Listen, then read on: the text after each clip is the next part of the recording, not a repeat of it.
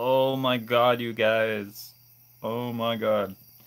So, Ice Nine Kills' new album comes out tomorrow. I am so super fucking excited.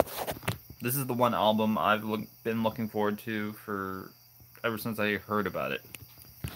But anyways, I haven't heard any of the other songs other than what they brought out so far, which is like they brought out like 3 songs. Wow, I look tired as shit. My eyes look red. Yeah, I didn't get much sleep last night, and I just got off work like an hour ago, so I'm pretty exhausted. But anyways, I'm gonna read you guys some stuff.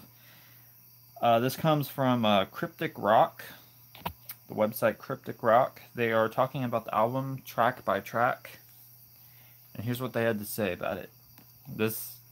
Oh man, I'm so excited. All right, Freddy Krueger, Jason Voorhees, Michael Myers, Leatherface, Eric Draven, Jigsaw, Bruce.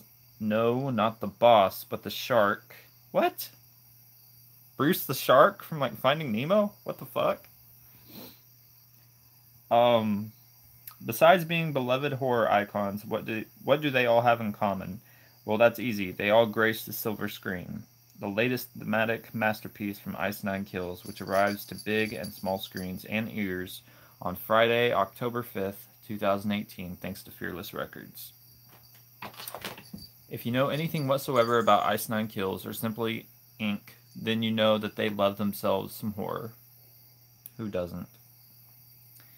Whether it be in the form of literature or film, known for their cinematically inspired songs and horror movie themed merchandise design. Sorry if I can't talk right now, you guys. Like I said, I'm dead tired, so you'll just have to bear with me.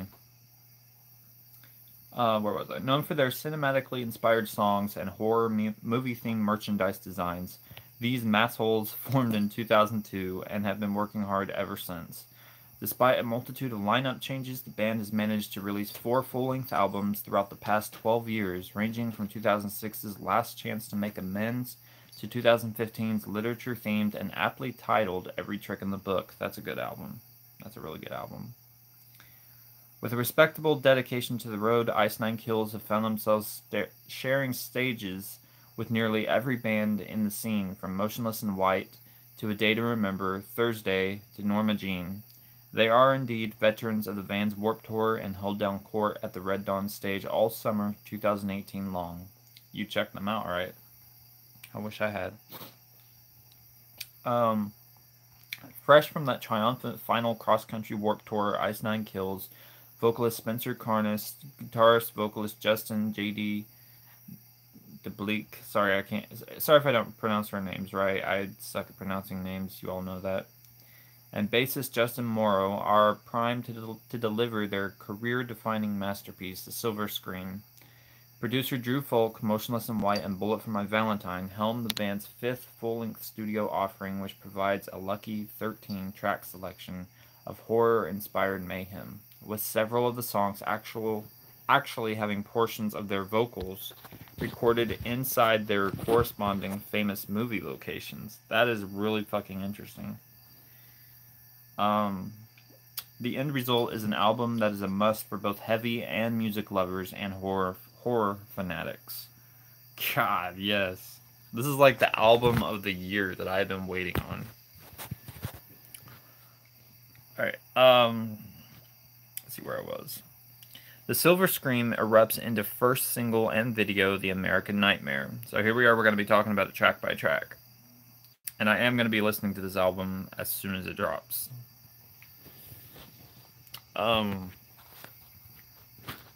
Sorry, I'm filming with my phone, so I'm just kind of, where was I?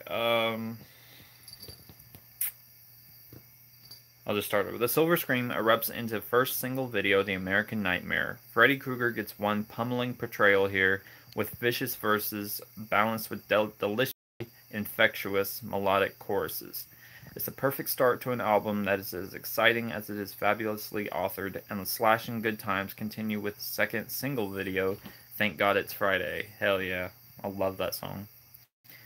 Here, Ink go to summer camp with that poor little drowning victim, Jason Voorhees, and blend synths into their heavy assault to author one of their best tracks to date. Hell yeah.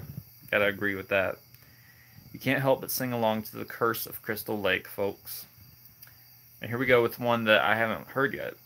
For Stabbing in the Dark, the boys pay homage to Michael Myers. Fuck yes. I knew Michael Myers was going to be in this album. The boys pay homage to Michael Myers with racing magical guitar work and one of Carnas's best vocal performances to date.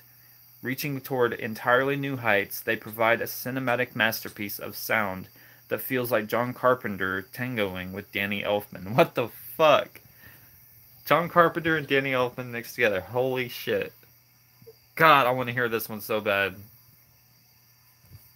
I want to hear this one so bad. Danny Elfman is like one of my favorite movie music composers. I mean, Nightmare Before Christmas, Edward Scissorhands. Hell yes. Mix that with Ice Nine Kills. Damn. Where was I? I keep losing my spot. All while donning the devil's power. Tossing a wrench into the sonic works, the trio switched to a more straightforward rock sound on the Texas Chainsaw Massacre-inspired Savages, which feels worthy of an anthemic sing-along despite its cannibalistic tendencies. That sounds a little fucked up, but awesome. I can't wait. It's all systems go when sweeping cinematics anchor the game of The Jig Is Up, which features Randy Strohmeyer, which is the singer of Finch, the sounds of animals fighting also, on guitar. In turn, or I don't know if that was a singer. No, it says on guitar, so maybe it's just the guitarist from Finch. I don't know. I've only ever heard like one or two Finch songs, so I never heard of the other band. Where was I? In turn, DeBleek has some truly standout vocals here as well. Carnas places a lyrical spin on the classic quote, "Buildings burn, people die, but real love is forever," which in turn nods to Ink's own "Buildings burn, people die" on the Crow-inspired A Grave Mistake. Here, the acoustic and piano-driven power ballad-esque track leans the boys back toward a more straight-up rock sound, something that would sit well alongside, say, Avenged Sevenfold. Very, very interesting. Ice Nine Kills lure out their comedic side on the hysterically fun, Jaws-inspired Rocking the Boat, which features former bandmate Jeremy Schwartz. Carnas and Schwartz provide a pitch-perfect duet on the track, which name-checks each of the band's previous albums and EPs in its lyrics. Alongside some truly fishy puns, this swims right into the very metal Enjoy Your Sleigh, an ode to The Shining. Appropriately, the song features special guest vocals from Stan Kubrick, grandson of the film's famous director. That was a really good song, too. Stanley Kubrick, who was in the band Shield, similar to Savage's Freak Flag, sees the band going for a more straightforward rock sound with atmospheric synths weaving throughout. Despite the connection to Rob Zombie's The Devil's Rejects, the sound here is anthemic rock with entrancing electronics. Damn. I'm getting more and more excited. For the Edward Scissorhands nod. Yes! Yes! Yes! That's all I had to hear. Edward Scissorhands. They did an Edward Scissorhands song. Fuck yes. Sorry, I'm so excited. I cannot wait to listen to this. For the Edward Scissorhands nod, The World in My Hands, Ice Nine Kills bring in Tony Lovato of Mest to provide background vocals on the driving rocker that features one truly killer guitar solo. Despite it being October, the boys jump ahead to Christmas with a hysterical Silent Night, Deadly Night, an ode to Merry Xmas. Here they blend the deadly assault with church bells and cap it all off with a mall Santa to aid in the glory mayhem. You can practically see Carnas in his ugly Christmas sweater finery decking the halls with theatrical blood. Oh, Jack. They get a little hairy with an American Werewolf in London inspired ballad, Love Bites, which features Chelsea Talmadge of Stranger Things and a beautiful duet with Carnas. From the show Stranger Things?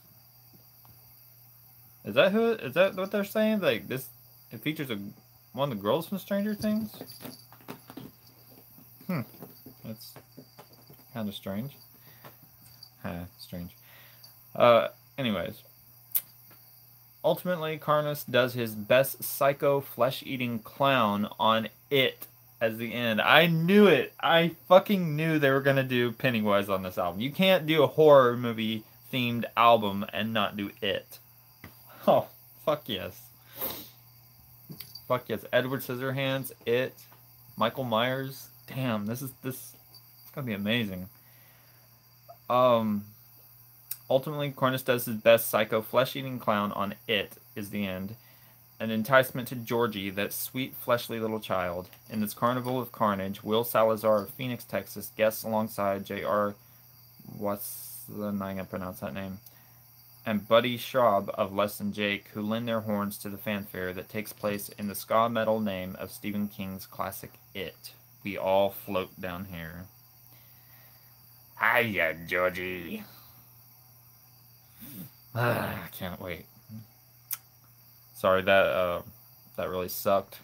I can do it a lot better than that. It's just, it was on the spot.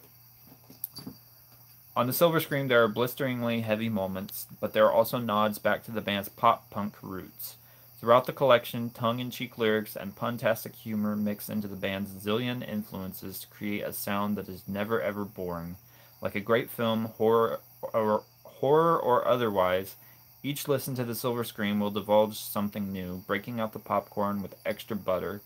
Cryptic Rock gave Ice Nine Kills the Silver Scream 5 out of 5 stars, you guys. 5 out of 5 fucking stars. Damn, I cannot wait. Oh. God, this album is going to be fucking amazing. I cannot wait to hear Pennywise, going to hear Edward Scissorhands, Michael Myers. Oh. Those are the 3 that I'm most excited to hear. The 3 I'm most excited to hear are those right there.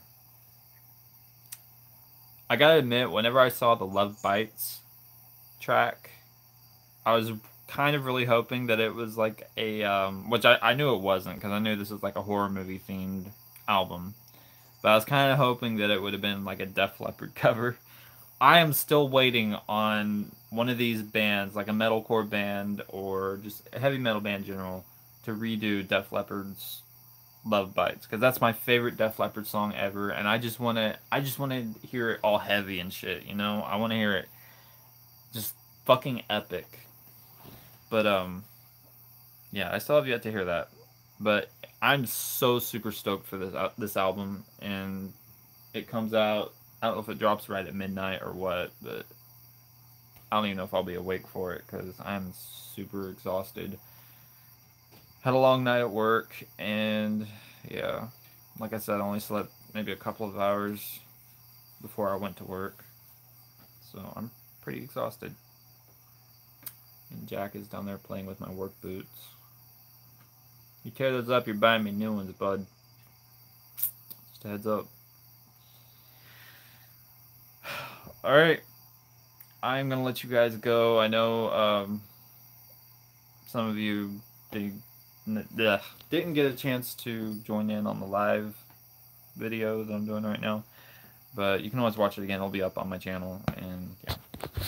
But I'm going to let you guys go. I'm gonna go grab a bite to eat, and then I don't know. I'm not gonna put up a video tonight. I'm just gonna put this one up and call it good. But I'm off work tomorrow, so I'll be putting a video up tomorrow or tomorrow night. One of the two. Alright, I'm gonna let you guys go. I love you guys. Stay terrified.